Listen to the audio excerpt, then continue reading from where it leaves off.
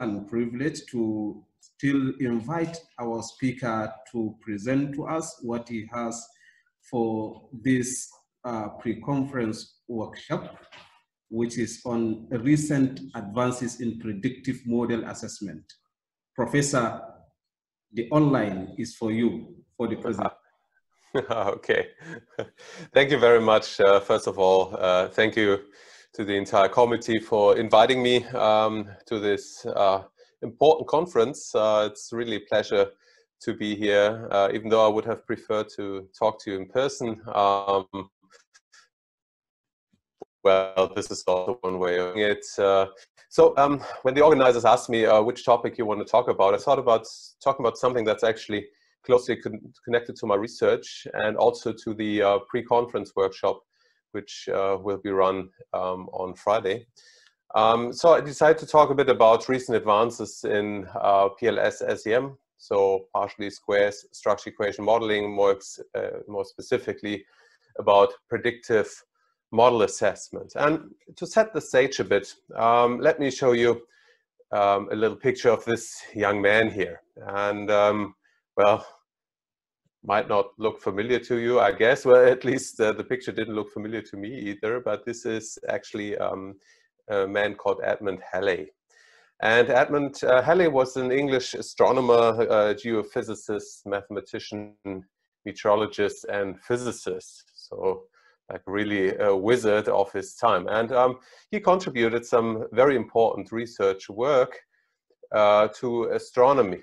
For example, he traced the transit of the Mercury across the sun, and also his works really facilitated the drawing of star maps. He actually added Isaac Newton's, like proving Isaac Newton's law of motion, and based on his works, basically he traced the periodicity of a comet, which later became known as Halley's Comet, in his 1705 synopsis of the astronomy of comets, which was a seminal work by him.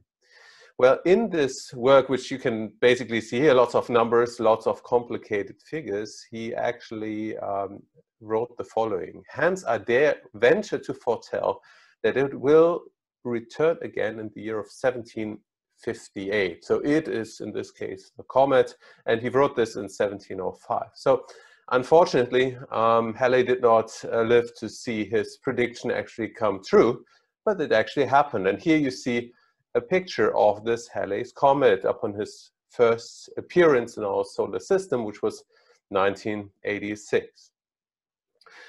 So it was actually not the verifiability of the explanations that had a lasting impression on the people's minds. It was actually the prediction of this particular event. Yeah? So while the causal explanation that they did with all these numbers and graphics and so on really facilitated the understanding of the phenomenon in this time here, the periodicity of the comet, it was actually the exact prediction that was like making the impression here. And in the prediction notion is actually nothing new, and it's been a fundamental building block of science, like mirrored in this statement here by Richard P. Feynman. I can safely say that nobody understands quantum mechanics. Yeah, he was a Nobel Prize winner here, but yet its unmatched predictive accuracy actually helped spark the semiconductor revolution. Similarly, in the social sciences, like in marketing, for example, which is my area of research, there's been the notion that prediction is of fundamental importance. Like here in this seminal work in the Journal of Marketing, if marketing research is to perform a useful function, it must put finally in the terms of predictions for the use of management, yeah, with the notion that marketing is actually an application-oriented science which needs to derive actionable recommendations for practice.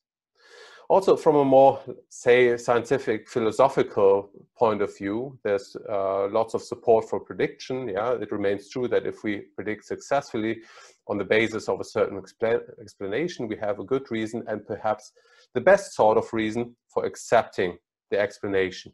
Yeah.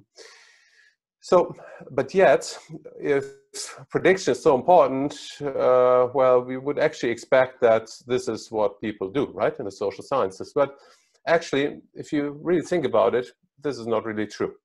I mean, what we typically do is simply test some type of model in terms of we check for relationships, we maybe look at the model fit, we look at the explanatory power, the R square, but we don't really look into prediction. And this has been recently bemoaned in an article in Science. It was about the prediction explanation of social systems. And this article, we also said, well, you know, the prediction-driven explanation, so you look into prediction, then try to explain the phenomenon that predicted, has proven uncontroversial in the physical sciences. But social sciences, in contrast, have generally de-emphasized the importance of prediction relative to explanation. So rather than asking whether a theory can predict some outcome of interest, the accepted practice in social sciences instead asks whether a particular coefficient in an idealized model, slight criticism here, is statistically significant and in the direction predicted by the theory. So what we do is actually look into explanation, but we don't engage in prediction. Well, I think you can mirror this, right? And it is, on the other hand, a bit surprising because actually, when we write up our articles, we often define prescriptive statements. You know, for example, like in our article here in the Journal of the Academy of Marketing and Science, on one hand, we set up a set of hypotheses, which you can see on the left-hand side, H1, H2, H3. And then we test these hypotheses using complicated statistics, but at the same time, in the managerial implications sections, we derive concrete recommendations for practice.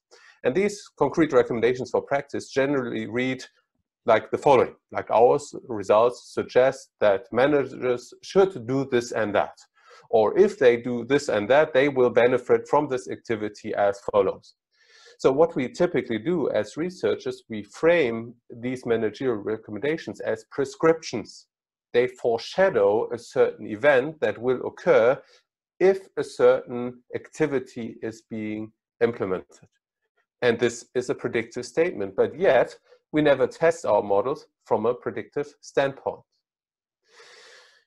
So this is what this talk will be all about, and we're going to be talking about prediction in the context of structural equation models. So this is a structural equation model which might look familiar to you. It comprises the so-called structure model and the measurement models. The structure model defines relationships among unobserved latent variables, so variables that measure concepts which can have multiple meanings, like attitudes, perceptions, or intentions. And we have the measurement models that actually define how these latent variables are actually being measured using indicators, which can come from survey data. They can also come from other data sources, secondary data, you name it. So what we typically do as researchers, we specify such a structural equation modeling based on theory and logic. Then we gather data in order to test whether these hypothesized relationships are actually observable in the real world. Well, in order to make a statement whether these relationships are actually observable, we need to test the model, right? We need to estimate it. And there are broadly two ways of doing this, which you actually might be familiar with. There are so-called factor-based structural equation modeling methods and composite-based structural equation modeling methods. So factor-based is what we typically would define as covariance-based structural equation modeling. Here, the researcher assumes that these concepts that he or she wants to measure in the structural equation model can be faithfully represented by factors.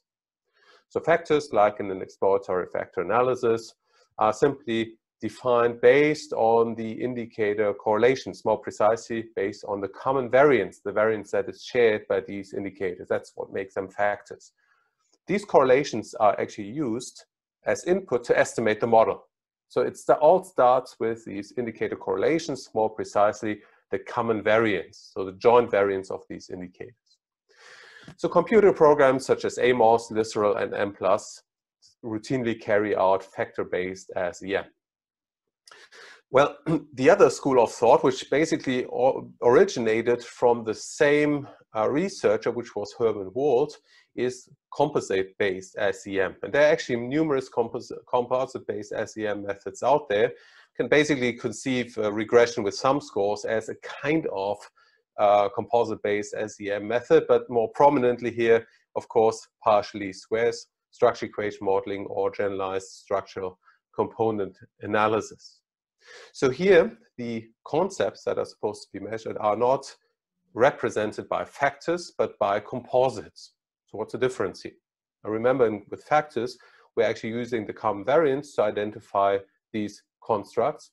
And when we use composites, actually we're using linear combinations of indicators to compute actually scores of these constructs. More precisely, these composites then representations of the underlying theoretical concepts. So there's much to be said about these two methods. When should the one be used? When should the other be used? What are the implications for model testing and so on? Yeah, so I'm not going to be talking about that. What I'm actually interested in here is the efficacy for prediction.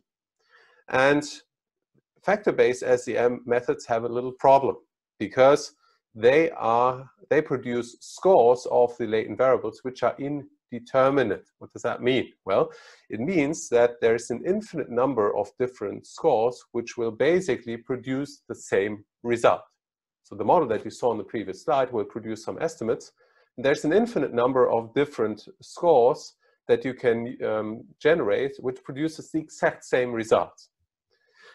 That's a bit of a problem because if we talk about prediction, well, what do we want to predict? We want to predict scores, right? But if these scores are not clearly defined, well, then the method is more or less unsuitable for prediction. That's basically been shown a long time ago by Schönemann and Hagen, who used the factor scores in a model to predict the dates of Easter Sunday in a certain time period.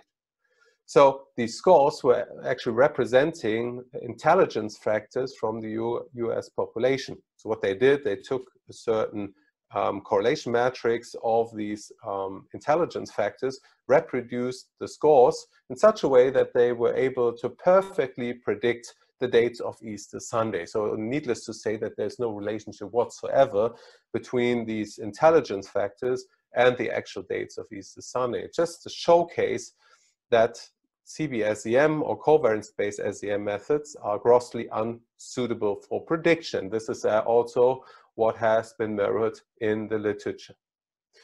So composite-based methods, on the other hand, here the situation is a bit different. Remember, composite-based means that the procedure takes the indicators and forms linear combinations of these indicators to generate actually scores of these constructs, the factors. Yeah? And these scores are by definition determinate. So there's something that we can predict. For those of you that have been working in the field, maybe, this is not related to the question of whether we can measure something reflectively or formatively. This is on a different level. So when we talk about reflective and formative measurement, meaning what's the relationship that we assume between indicators and constructs, this is something that happens on the measurement theory layer. What we are talking about now is how these measures are actually being represented in a statistical model. So this is the type of model estimation. So because of this, when your aim is actually to predict, you need to use some type of composite-based SEM method. So when we talk about composite-based SEM and prediction, there's a lot of confusion out there because people simply talk about prediction without actually engaging in prediction. And here's why. Because there are actually two types of prediction. There's the so-called in-sample prediction and the out-of-sample prediction. So in in-sample prediction, we're actually using the data to generate estimates, and then we're using the exact estimates to predict the data that we have just used as input. The following figure shows this. So let's assume you have some sample data here on the left-hand side with 4 predictors, and let's just work with 5 observations here. And we have 2 outcome variables, y. Again, 5 observations. So when we estimate this model, we would use the entire information that we have, 5 observations, estimate the model, we get our parameters, weights, loadings, and beta coefficients. And with these information, we actually estimate the outcomes. Yeah, so we are combining these estimated parameters with the predictor values to generate predictions or estimates of these outcomes. So the estimates, well, we just computed them. We also know the true outcomes, so we just take the difference, which are the residuals. These are shown here. And these residuals are then serving as a basis for assessing the explanatory power or the in-sample predictive power of a model using, for example, the R-square. However, this is not actually what prediction is all about. It's called in-sample prediction, but I personally believe that this is a bit of a misnomer. Yeah, because this is actually not what prediction is. Prediction means that we actually try to predict unseen data, new data that was not used in the model estimation. And this is what it should look like. So we take the sample data and split it up into a training sample and a holdout sample or testing sample. So the training sample is actually being used for model estimation. So same thing as before, but this time we don't use all 5 observations, but only 3. Again, we get the weights, loadings, and the betas. Now, we are combining these estimates with the predictors of the testing data, the holdout sample, to generate predictions for the outcomes. So again, these 2 observations, the last one, observation 4 and 5, were not used in the model estimation. But with these predicted outcomes, we can now compute the prediction error, because obviously we know the true values, the true state of y for these 2 observations, 4 and 5. And the difference is now not referred to as the residual, but as the prediction error. So we can now take this prediction error and quantify it in one or the other way. For example, using these metrics that you see down here, like the RMSE, MAR, MAE, MAVE, and so on. So the number 1 procedure that's being used in PLS is PLS predict. And this is a recent advance because it just has been introduced like a couple of years ago, but only last year we have provided like concrete guidelines on how to use this method. So the logic here is similar to what we just saw. We're splitting the data set up into a training sample and a testing sample or holdout sample. Again, training sample is being used for model estimation. Holdout sample is being held out, as the name suggests clearly, and is used for estimating the prediction error. Again, there are different types of prediction statistics that we can use. The common one is the first one here, the root mean squared error of prediction, which just takes the divergence between what we predict and what we observe, takes it to the power of 2, divides it by the number of observations, and then draws the square root of this. So we can also use the MAE, mean absolute error. This has some advantages in some situations, but as I said, the standard metric is actually the RMSE. However, it's not that easy, yeah, because PLS predict does not simply divide the data set into a training and holdout sample once, but it does this repeatedly using a procedure called k-fold cross-validation. So in k-fold cross-validation, actually the data set is split up not into 2 parts, like the training holdout sample, but into k different parts. These parts are roughly of the same size. So for example, if we have 2,000 observations, we would set k to 5 where each of these so-called folds or groups, as we can also see them, would have 400 observations. So what's happening now? Well, we have these 5 groups with 400 observations each. And well, now we would take out the first group, use this group as a holdout sample, and estimate the model using the remaining groups. So 1,600 observations would be used for model estimation, 400 observations would be held out, estimate the model, generate the prediction statistics, and then we move to the second fold. In the second fold, we're actually not taking the first group out, but the second group, repeating the entire thing, getting out the prediction statistics. Then we estimate the model again, leaving the third group out. After that, we leave the fourth group out. And finally, the fifth group. So each observation has been held out once. This is why it's called k-fold cross-validation. You can imagine that it's like a sheet of paper which you fold into equal parts, and then you take one fold out in each run. So this assessment or assignment of the observations into the different folds is a random process. So it's done randomly, but well, you know, if this is done randomly, there might be some extreme cases. So it could well be that simply because of this random process, you put very extreme case in the one group. To make sure that this doesn't significantly impact your results, you can run the entire procedure repeatedly. So with R repetitions, and generally we would set R to 10, meaning that we run this k-fold procedure, which I just described, 10 times. So how is such a result being evaluated? Well, there are basically two types of statistics that we look into. We look into the Q square, which is the mean value, and the so-called linear model.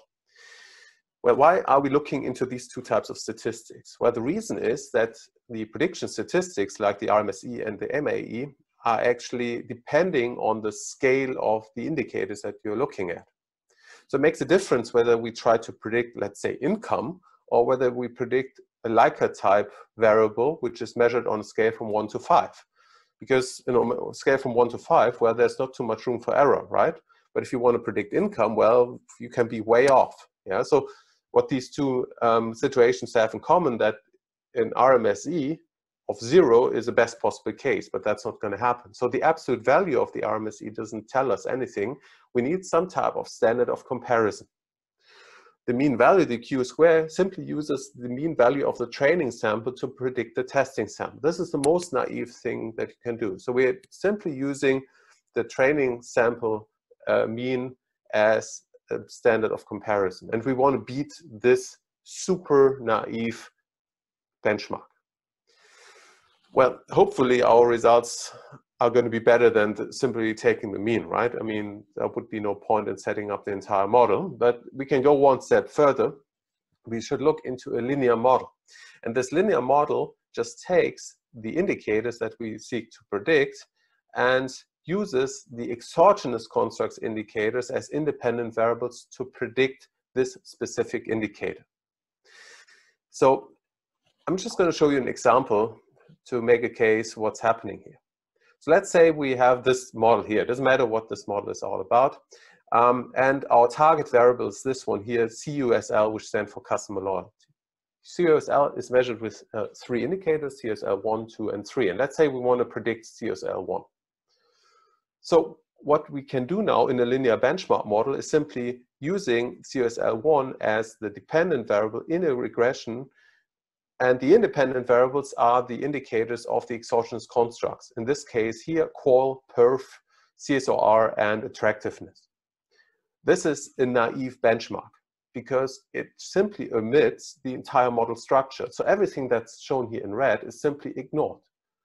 So we ignore that there are different constructs in this model. We ignore that qual 1, 2, 3, 4, 5, 6, 7, and 8 belong to one construct, that perf 1 through 5 belong to another construct, and so on. So all of this is ignored. It's a super naive way. We have an input, customer loyalty, or the output, customer loyalty, and we have the input, these indicators of the exogenous constructs. So hopefully our PLS model is going to be better than this linear benchmark model. And this is what we test using such a procedure here. So we first look into the Q square value, the training sample, and it's scaled in such a way that a value of 0 or smaller actually indicates a lack of predictive power. So if this is the case, well, we can basically conclude that the model lacks predictive power. If this Q square is larger than 0, well, there seems to be something going on, but is it good enough in terms of beating the linear model benchmark? So in order to find this out, we need to select first the prediction statistic of interest. So typically we use the RMSE. Yeah. So if the prediction errors are highly asymmetrically distributed, meaning they don't really follow a nice bell-shaped curve, then there is a good reason to use the MAE, but the typical choice would be the RMSE. Now, what we do, for each indicator of a certain endogenous construct, we compare whether the PLS prediction produces a smaller prediction error than the LM. Yeah, so for each indicator, this is done. Yeah, so if all indicators of a certain construct, yeah, and if you reconsider our previous example, customer loyalty 1, 2, 3, let's say for all these 3 indicators, the PLS model produces a smaller RMSE value than the linear benchmark model. Then we would conclude that the model has high predictive power. If the linear benchmark model is better in terms of prediction for all these indicators, we would say, well, there's a lack of predictive power. And then we can say, have a majority vote. So if the majority of indicators in PLS is better than in LM, then we have medium predictive power. And if the other way around, then we can say the model has a low predictive power. So I would encourage you very much to look into this procedure. K-fold cross-validation in PLS. K-fold cross-validation is actually a standard procedure which is very popular in data science. So you can also run this in any regression type analysis, and I would encourage you to do that. There's some guideline articles here. First off, the article by Shmueli and colleagues in JBR in 2016, which illustrates the procedure, and then we wrote a joint article in which we set up guidelines in the European Journal of Marketing 2019. So another thing that I want to briefly talk about is the act of comparing different models. And this is actually something that can frequently happen in research. So you have a certain theory which can suggest different type of model setups like the ones that you see here. And what we want to do now is we want to actually find the best model in the set.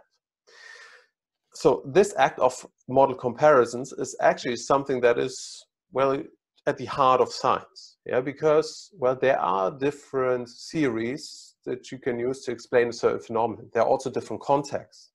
And then we as researchers, we have to make a decision which of the model is the best representation of reality. And there's not this one single model, but there are multiple models that actually might work well. This act of model comparison is actually nothing new. It's frequently done in econometrics, where you often start with what's called an over-parameterized model, so like a saturated model, which has all the indicators in, and then you gradually reduce the complexity to arrive at a parsimonious model, a smaller model which fits the data well. There's also good reason from a conceptual perspective to engage in model comparisons, because we as researchers, we are also biased. So for example, when we establish a certain model, we actually have a confirmation bias. So we have a certain idea what this model can look like. We have a certain assumption what the result will be. And then we are just looking for confirming or supporting information, ways to confirm our assumptions. This is a human bias that is simply happening also every day in consumer behavior, but we as scientists, we are also actually affected by this. And Nuso, in a nice article in Nature, said, well, model comparisons are a way to debias these assumptions. Yeah, so allow for different comparisons and use these different models and take the model which does the best job in explaining the phenomenon under consideration. There's also been, by the way, emphasized in PLS. Numerous researchers have said that, well, the arrow scheme, the structure model is tentative, and we should understand the model construction process and estimation process as an evolutionary process. Yeah, so it's really about finding the best model in a set of competing models. Well, how do we do this? There are actually metrics that facilitate these model comparisons. This young man here, Guericke, is the originator of the seminal metric here called the AIC, stands for Archaic Information Criterion. They're actually framed in terms of the log likelihood, but PLS is not a likelihood-based method. It uses the sum of squared errors. All these metrics are also framed as in the way of sum of squared errors, which you can see here on the right-hand side. So you can apply them regardless of whether you're actually using a likelihood-based method or not. So what we were actually interested in one of our research questions was finding out which of these metrics performs best in prediction-oriented model selection. So which of these metrics actually do a good job in selecting a well-fitting model, but this well-fitting model at the same time does a good job in terms of prediction. And when I talk about metrics, I'm not only talking about AIC and BIC, which you can see here on the slide, but they're like hundreds of different metrics. They're AIC3, AIC4, HQ, and minimum description lengths, and so on. So in our research, we first looked into model fit, and we found out that there are basically two criteria which do a fantastic job in terms of identifying the best fitting model. They're called BIC and GEM. At the same time, this was a follow-up research here. We looked into the performance of these metrics in terms of their ability to predict the values of our target constructs. And we found out that the BIC and GEM again. So if you're actually interested in achieving a sound trade-off between model fit and prediction, use the BIC and GM criteria as a standard of comparison. So how is this done? You can see that here.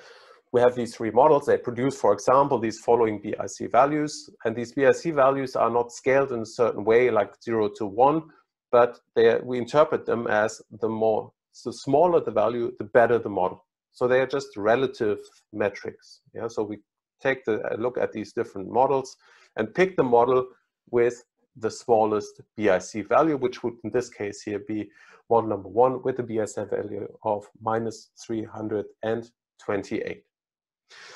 We can actually go one step further and actually compute relative likelihoods of these models. So a weight of evidence for a certain model, and these weights of evidence are actually called archaic weights. And see the different computations here. I'm not going to go into too much detail here, but you can just refer to our paper in the Journal of Business Research, which you can see here on the bottom of the slide. So here's an overview of the different papers that I basically talk about in Journal of the Association of Information Systems, Decision Science, and the Journal of Business Research.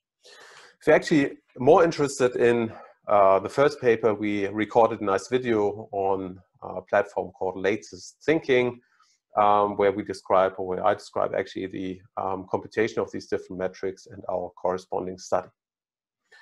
Well, finally, some outlook. Obviously, we are still working in that field, and we just published a nice paper on a statistical test which you can use to assess whether one model is significantly better than the other model in terms of prediction. This test is called CVPAT, and it's actually available also as an R code on GitHub. So, 3 key takeaways. First off, if you're interested in causal prediction, which is a fundamental building block of the social sciences, well, composite-based methods excel. I would always suggest using PLS or GESCA in that regard because, well, factor-based methods are grossly unsuitable for prediction. Well, when you talk about prediction, you actually need to assess the predictive power of your models. So in order to do that, rely on PLS Predict, rely on predictive model comparisons, and the newly proposed CVPAT. Well, with that being said, I think my time is over. Thank you very much for your attention, and I hope to see you soon in person. Thank you.